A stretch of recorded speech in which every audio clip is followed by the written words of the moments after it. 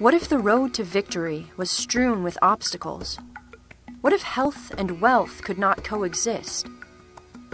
Let's take a journey back in time to ancient southern India, where forgotten family deceit turned friends into foes, and a malicious curse was cast to span 3 generations of the lives of a wealthy merchant family.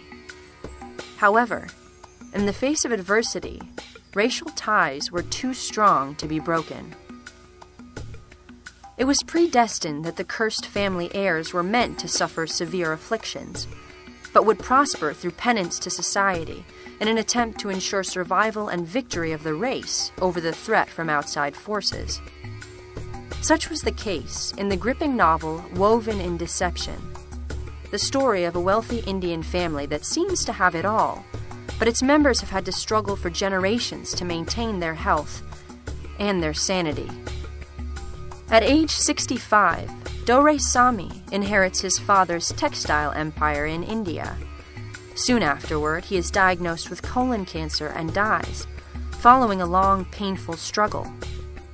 His son and business heir, Rajendran, is a successful aeronautical engineer who lost his leg in 1967 during the war at the Thai-Malaysian Border. He is also afflicted with a familial cancer that leaves him feeling depressed and hopeless.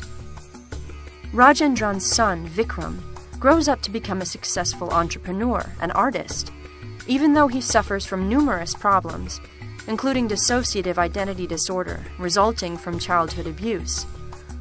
Was their struggle to preserve their legacy worth it? You decide. Woven in Deception is available at Amazon.com and other online retailers, as well as directly from the publisher.